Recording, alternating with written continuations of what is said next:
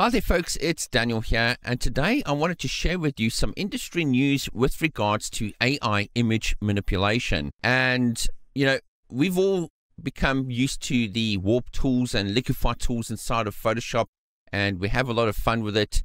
And to be honest, it's pretty much just squishing pixels around, if anything else, right? What we're about to see today is going to make all of those tools look pretty much prehistoric. Now on my screen here, I've got a white paper that goes into the details of this bit of software. It's by a German visual computing and AI interaction software company. Anyway, the link is in the description of this video. You guys can go and have a look at it for yourselves. I've got a couple of samples here.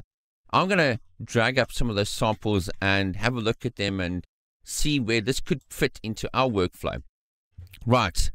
Here is their little interface over here. You can clearly see that it's kind of looking at a database there. And what we're going to do is press play here, right? He's going to be putting a point on the lion's nose, okay? And a point somewhere else over there. And he's going to press start.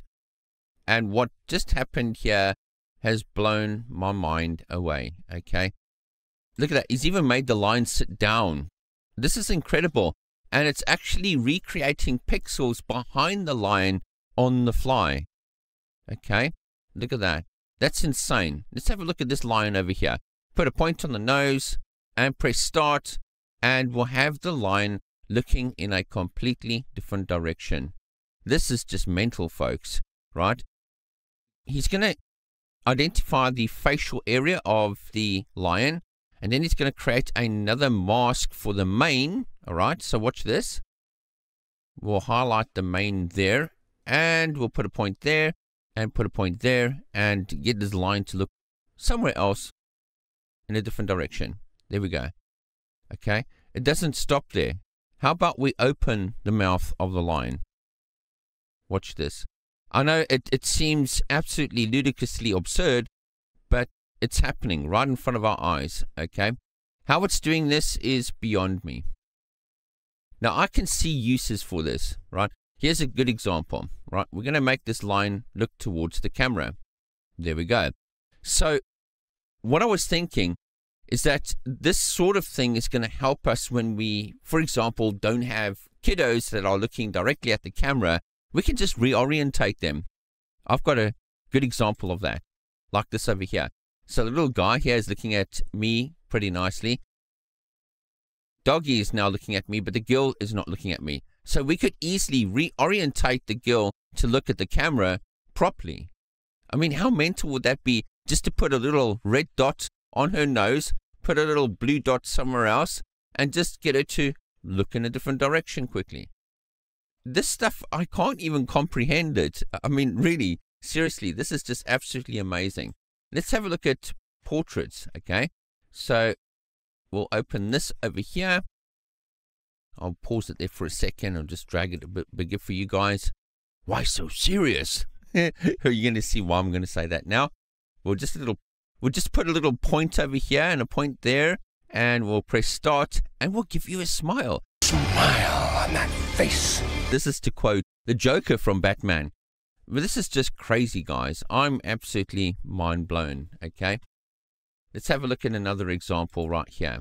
This one called human. The stuff that we're looking at here is friggin' inhuman in nature. I've never seen anything like this, okay? So we'll have a look at what's going to happen here. We'll just extend this dress or whatever you're wearing further down. No problem. Now that kind of reminds me of the Winter Princess tutorial that I created, and where I extended Amy's dress, if you guys can remember. In this case, yeah, it's just a point manipulation process, and we'll make the dress longer, and Bob's your uncle, okay? Let's change the direction of your feet here. No worries, we'll do that. And what's interesting is that what happens here affects other points of the image, okay? It's not static. So we've literally taken a 2D spaced person and literally edited them in a 3D kind of space, if you know what I mean.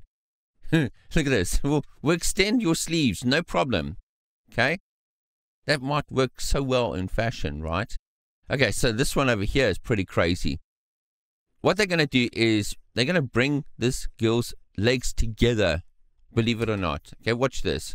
Put a point there, and we'll start the process, and we'll bring your legs together, all right? That's just absolutely mental, all right? We'll go there, and we'll go there. Press play, and we'll extend your jacket. We'll give you a longer jacket. I mean, wow. How is this happening? Now, this one here really, really blew my mind, okay? It's going to look a bit weird at first. So what they're saying here is, darling, can you bring your elbow in, right? So let's check what happens here. No problem. My arm is just going to follow the contour of my body, okay? That is just crazy, okay? So can you imagine this in your workflow? Look at that. We'll just make this dress shorter. No worries. And there you have it. Okay. So they've got a couple of samples above and beyond what I've downloaded here. You guys can go and have a look at it. I absolutely wish I could play with it in the future. I'm sure we're going to be seeing this integrated into Photoshop. But there you have it, folks. I just had to share this with you guys. Because my mind is blown, and you can hear by my voice that I'm like, kind of like, I'm in shock, to be honest. This is just crazy, crazy good. And I've not been one that's all into this AI image creation process, but I have been looking out at where it's going to help us in AI image manipulation, all right? And this is one of those steps forward, I feel.